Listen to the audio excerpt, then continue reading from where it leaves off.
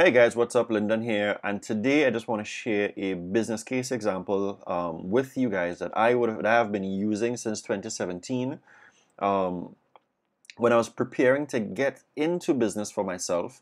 But it's also a model that I've also used while working in corporate, where it made sense. It made sense for us to really understand the problem, the impact, the solution, and then which markets really and truly we wanted to go into, especially if it was a brand new market. Even if it wasn't a brand new market and we were sort of changing the industry, changing the solution within the industry, we also looked at the viability of that. So we sort of broke out what was the strategies that we would have wanted to use to go ahead into sales. And this is something that I actually use with my team, and it's also something that I use for myself day to day. So let's get straight into it. All right, so a lot of us, if we're starting from the standpoint of entrepreneurs, and I'm going to try to balance the conversation between entrepreneurs and salespeople, but you guys just keep that in mind that we're talking about entrepreneurship and also sales, that we must be solving some sort of problem. It doesn't matter what it is. There's always some sort of problem that you are solving or you are enhancing a current situation. And for me, one of the first things that I did is that I did a survey to understand, okay, I want to get involved in sales enablement, but is sales enablement, sorry, really a problem? And for me to do that, I actually did a survey. So I used WhatsApp, I used Facebook. I did not really door to door, but I was actually moving around, giving people sheets to fill out. And I kind of maxed out at just around 212 respondents. And I saw that 91% of them scored or indicated that they were not happy with the level of satisfaction from customer service that they were receiving in Trinidad. So that was good for me. That was a good start. What I was able to do there was I was then able to drill down as to which area specifically they were having the problem. And we saw, these were the first 5 areas that came up. It was really six. I left out one, not on purpose, right? But it's really six. But these are really 5 business factors that, okay, I'm saying that I definitely want to address. Now, why is this important, especially if you're doing corporate solutions? Because of the fact that you get the ability to now be specific. You don't just want to say, yo, everybody's going to buy this or everybody should be interested in this. Because sometimes I think when entrepreneurs speak like that or when salespeople speak like that, they only see it from their standpoint. They only see it from their point of view. But now we have to drill a little bit further to see, okay, where exactly is the customer being affected? So every problem must have an impact. And for me, I saw that the impact was really poor service delivery was affecting customers. Customer satisfaction was dropping significantly. Customers were no longer loyal for many, many different reasons. And of course, the businesses, organizations were suffering because their business growth was going lower and lower and lower. And that in itself, guys, is the crux. Like, you need to be able to really understand what this is. Like, this is the real problem that you're trying to solve here, low business growth, but you're tying it back into when you first started to do your survey, all right? So then what is the actual solution, Lyndon? So okay, you've identified what those problems are. You've drilled down to identify 5 solutions within the problem. And the impact. What's the solution? Well, I felt for me, getting involved in business meant that I wanted to really change the way customers did 4 things. Right? I wanted to change the way that they attracted their customers, definitely the way that they engaged, work towards having better commitments with the client, and of course, how do you measure that level of success thereafter? And that for me is my solution coming out of my business model. And what you guys would need to do is always take the time, whether you're doing it with your team or for yourself, is really drill down as to, listen, these are the problems I really want to be solving. Right? And that's really, really important. And sometimes keeping it very concise is easier for the customer to understand. Right? Now, that in itself is good. Now you could say, all right, definitely, let's go out to business. But this is where the business side of your entrepreneurial journey really, really is important. And also when if you're working as a business unit head, as a VP of sales, or even as a salesperson, you want to say, well, what's the size of the market? Like, how much customers really want our services, or how many customers can I actually go after? And this is where I really want to share something here with you. So the next thing that you need to be doing is paying attention to your market.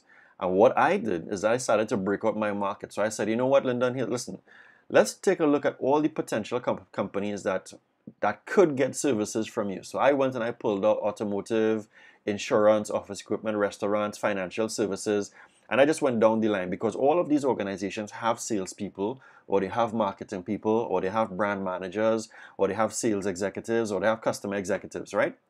That I can actually put some to do some work with. And what I did is that I did a list of approximately 23 verticals, and I looked at the number of registered companies. Now, give or take that this may actually have some errors in it in terms of the numbers, but I came up with approximately 655. Well, it says 655 here, but it's between 644 to 655 companies. And the other thing is that I did is, of course, we're looking at the business aspect of the entire thing, right? So I just used a very conservative base rate, and I did the math, and I saw that the potential market size was approximately $3.9 million. Now, immediately for me, that was like, you know what? This alone was enough for me to try getting involved in this business, right? And this is the same approach that you as an entrepreneur need to make sure, because you want to make sure that your efforts are worthwhile, right? And what this actually gave me the ability to do, and I still use it to this day, this gives me focus as to who are the companies I'm supposed to be paying attention to, all right? So again, always have some sort of structure. Let me show you what that did for me. So again, just graphically breaking out the data that I had there was 23 verticals, 644 to 655 registered companies, with a total addressable market of approximately $3.9 million. And then you have a serviceable addressable market. Now, what does that mean? The green button, or the green bubble, of 2.5 million means, okay, the total market size is 3.9, but you don't have a monopoly. I'm not the only person doing this, and not all customers are going to buy from you. So you're looking at, okay, what serviceable addressable market size am I going to take? And I went conservative, and I said, you know what, I'm going to go with about 2.5 million, right? But that also requires work. So that meant I would have niched down within the same niche in terms of the vertical markets, and I said I can go after this group right now. And then further than that, again, when you do go after that specific group, again, that not everyone in that group is going to buy from you. So I also went to conservative to say I'm going to try to do about 250,000 within my first year, my first 2 years, to see exactly as to how that goes.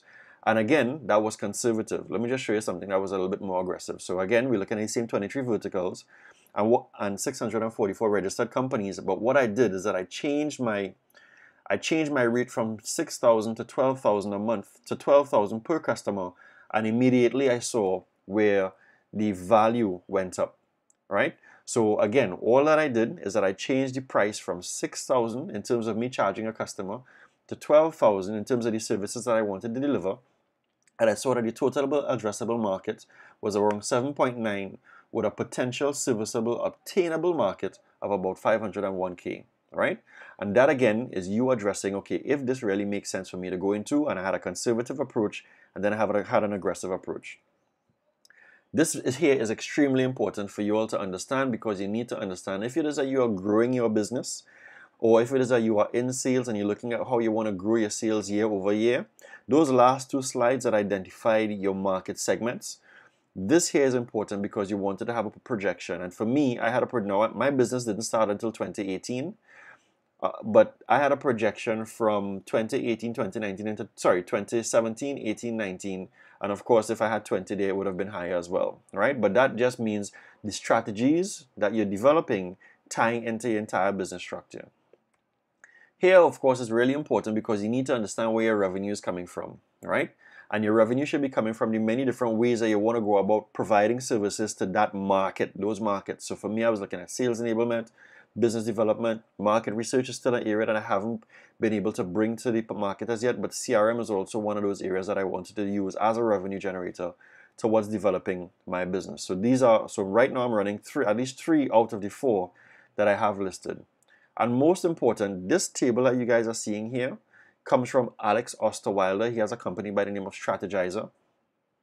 And the business model canvas is important because it gives you the ability to really now lay out your business. You can print it out, you can write up on it, but it's always important that you keep going after this over and over and over. And of course, don't ever forget your competitors, right? Because you need to understand, you need to remember that you are not the only person in this business, right? And it's important that you understand that from you doing this, you can either win or lose, or you may be actually be able to align yourself with some of your competitors to grow. So I don't know who are the competitors in your market, but that's important. And then from there, guys, you go into the later parts of it as to, who we are, what is it that we do, what's our philosophy, and methodology. So I really do hope that this made some sort of sense for you all in terms of how do you put together a proper business case. But this is really and truly one of the best ways to really keep focused about your business and really drive your team towards, especially if you're, let's say for instance, you're a sales manager, you're an owner, it gives you the ability to drive your team towards specific objectives, to say, okay, these are the people that we're actually focusing on, and this is what I want everybody to be doing, or these are the numbers that we're supposed to hit within our first year or two, right? So let me know if this made any sense to you at all. If you thought this was valuable, feel free to reach out to me if you need some guidance in terms of setting this up. Other than that, guys, have a great day. Stay productive. Go out there and win and grow your business. Peace.